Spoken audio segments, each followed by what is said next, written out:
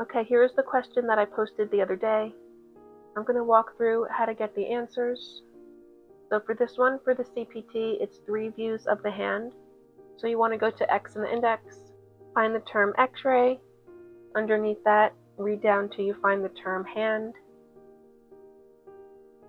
and read across, and it codes to 73120 to 73130.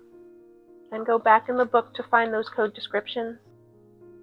Okay, so the correct answer is 73130 for radiologic exam, hand, minimum of 3 views. For the ICD-10 code, it's a fracture of the shaft of the third metacarpal. So you want to go to F in the index, find the term fracture, and then underneath that, keep reading down the pages till you find the term metacarpal. Then underneath that, you want to read down to third. Then underneath that, read down to shaft, and it codes to S62.32. Then go to S in the index, and then find S62.32. And for this question, it was the shaft of the third metacarpal of left hand, which is S62.323.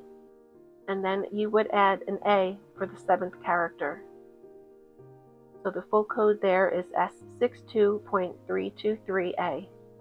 Okay, then if you were coding the external cause codes, you would go to the external cause index. Okay, here the word that you want to start with is struck. And underneath that, you want to read down the page till you find the term other person. And it codes to W50.0. Then you go to W in the tabular and find W50.0. This code needs 7 characters. So your full code would be W50.0XXA. Okay, now you want to go back to the external cause index and find the term activity. And then underneath that, read down the page until you find the term tackle football. And it codes to Y93.61. Then go to Y in the tabular and find code Y93.61.